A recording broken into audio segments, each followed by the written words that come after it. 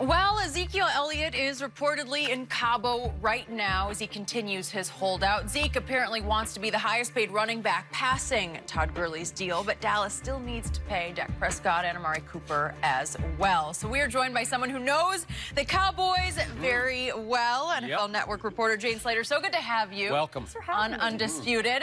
We got to start with you. What is the latest with Zeke? You know, I love that you brought up the Todd Gurley deal, wanting to be paid as much as Todd Gurley. You brought up an interesting point about Todd Gurley didn't deserve Todd Gurley money.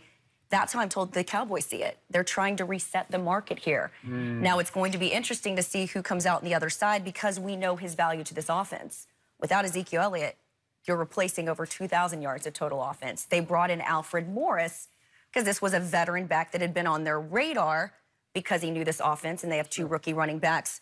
But he was a thought if Zeke got hurt. Can he carry the load? He was averaging 4.3 yards per carry during the 5 starts during the 6-game suspension, so they have confidence in him, and they're certainly insulated better this season with Jason Witten, Amari Cooper, Michael Gallup, Randall Cobb. But I think everyone can agree, when you look at the stats and you look at what he means to this team, Ezekiel Elliott gives them the best shot to go to Miami. Okay, so given what you know, given what you've reported, given what you've heard, gut feeling, does Zeke miss real games and continue to hold out? The question you have to ask yourself, how broke is Zeke? Can he afford to miss game checks? He missed 6 game checks during his suspension. My thought is that this is not going to turn into a Le'Veon Bell situation. This isn't a situation like Pittsburgh, and here's why. The players who speak to me freely, the players who've gone on the record, the coach, they all want him here. Jason Garrett's going to need a new deal done soon. Amari Cooper is working on a deal. Dak Prescott's working on a deal. They have all been in communication with him. I was told that Jason Garrett got an encouraging text. I believe that I'm better than Todd Gurley. And whether you believe someone is better or not, it's the guy that signs the deal last that gets the most money. So you're trying to reset a market, but it's like, let somebody else reset the market. You're not going to sit it with me after I've led the league in rushing 2 of the last 3 years. Shannon, I believe the issue isn't so much is he better than Todd Gurley? It's risk and reward. Right. If there had not been an incident this summer in Vegas and Jerry's legal envoy hadn't been there, this recent legal case that's come forward where the Cowboys are once again finding themselves in the mix, defending Ezekiel Elliott, Jerry Jones going to bat for him after the Hall of Fame, being feted as the owner of the century, and 3 weeks later going on the record in a controversial case that was sort of muddy and putting his neck out there. That's where things get a little muddy here. Again, I don't think it's the big holdout for them. They're invested in Zeke. They believe in Zeke. But you did watch that All or Nothing special on Amazon, did you not? Yes, I did. When Jerry Jones was not across from the table from Zeke, but right next to him, pats him on the leg there and says, I went to bat for you. I think that that is being reminded in these negotiations. We want to get you paid, but there is a level to what we're willing to pay because we've got to pay these other guys. Jane, but if I buy a snake and knowing he's going to get big and he ends up biting me, what did you expect?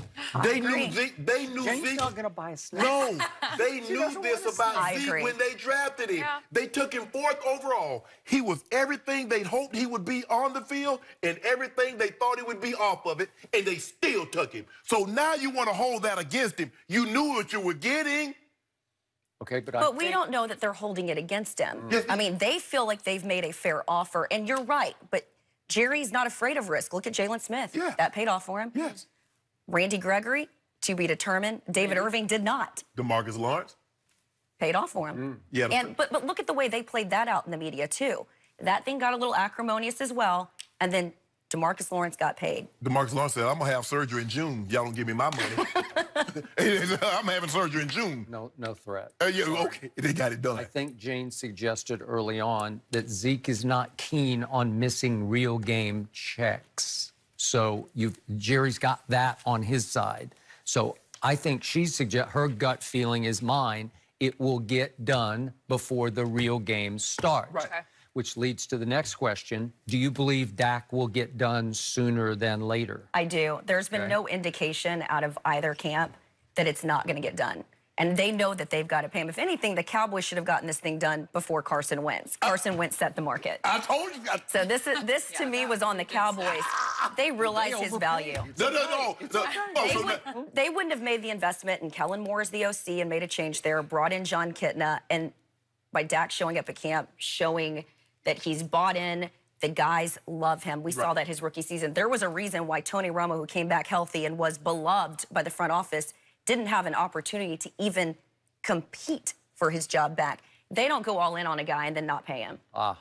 What's Skip? What have I been you tell me that Carson Wentz is overpaid. Oh, do they want to reset the quarterback market with Dak Prescott? Like they're trying to do it with Ezekiel Elliott? Maybe. I don't think so. Maybe he'll take a little hometown. Ain't no hometown. Jane, tell him ain't no hometown discount. Yeah. If I'm Dak, are you taking a hometown discount?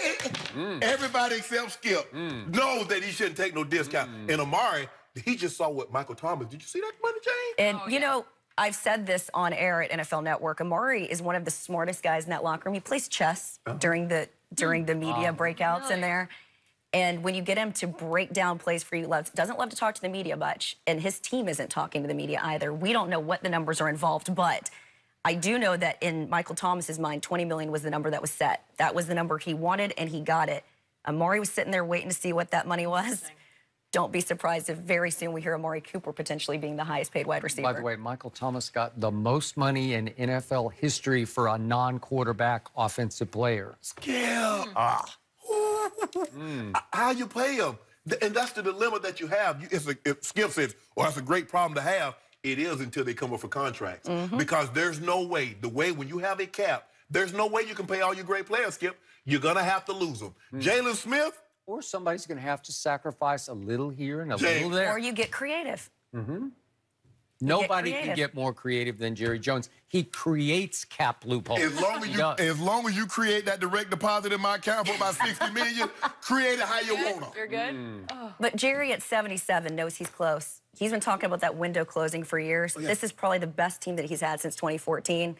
I would be shocked if Jerry doesn't figure out a way to make these numbers work and have these guys here. Ditto. And that's before this regular season starts. Well, right now, Skip, Jane said the window's closing. Say it's a very small. Right now, it's a stick in the window. And it's about to break. It's about to break, Skip, because when the stick breaks, the window closes. Well, that's your only hope. Well, Skip, I don't hate Skip. I want the Cowboys to be successful. The more successful they are, the more you and I can engage. It ain't gonna happen though. To the outside, they just feel very colorful, Skip. For those of us on the inside, it sort of feels like it's dysfunctional, but it's your family. And so when you cover the team and you I think we're a little bit more tempered and measured in handling this team because we've seen it over the years. Okay, back to Zeke. I believe you reported, or you're one of the first to report, he went to Cabo, and that somebody upstairs not real happy with that, and I assume that goes all the way to the top. So how angry has Jerry gotten in your estimation over all of Zeke's behavior, not showing up and then going to Cabo? It didn't help the situation, Skip. I think if he had had training camp in Wyoming, the Cowboys would have been fine with it. He went and did this during the 6-game suspension. And might I preface this by saying his agent, Rocky Arsenault, has a place there at this Diamante resort.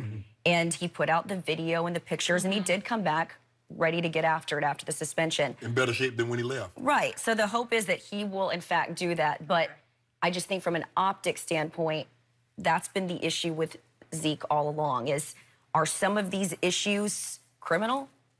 Take out the allegations from Ohio State. They've just been an optics issue, and it's a headache for Jerry Jones. And this feels like yet another headache. As it was told to me, it's just not a good look. You know optics I don't like, Jane? I'm looking at my bank account. I don't see no influx of no fresh cash in there. The optics. I don't like them optics. You like them optics? I don't like them optics. That's where his management's coming from. I love the optics of Jason Witten has returned, and he's a better tight end than the guy across the street from him. Wow. Jane. What did you see? You were at camp every day. What did you see? What has the impact been of Jason's return to the locker room and the field? You know, it's interesting. That was one of the best kept secrets at Combine. And when that broke, I was over actually talking to DeMarcus Lawrence's agent about his deal. So I run over to the facility and started talking to a couple of my sources on that. That was a real behind-the-scenes tough decision for Jason Witten. A lot of people thought Jerry Jones was saving him from ESPN. That was not the case. Witten struggled with that. He felt like he had gas left in the tank, and you felt a sense of relief when he came back to camp. He looks and feels younger, which is odd to me, having stepped away from the game this last year. But what he's done, I think, is push these young guys. Blake Jarwin, who we saw really impress in the regular season finale against the Giants. The split in the building was, now wait a minute, Witten never comes off the field. This was our issue. We've got these young guys behind him. What I've seen from Witten is him embracing that role. He is constantly chirping at the staff. He's chirping at the young guys. And I'm seeing him push guys like Dalton Schultz and Blake Jarwin in camp. So I think this is a good thing from the Cowboys. He's sort of taken on this Sean Lee player hybrid role. And I think that offense really needed some veteran leadership. They were so young last year. Without Jason Witten in the locker room. So I actually think it's been a good thing for them. Good stuff. Very good, Jane. So good to have you. I know Skip is going to like what you said about this team. I feel a lot better now. Having all the ingredients ready for a long push. Shannon still waiting on the money. Thank you for being here. You can catch Jane on NFL Network's Inside Training Camp Live every morning at 10 a.m. Eastern. Thank you so much for joining us. We'll be right back.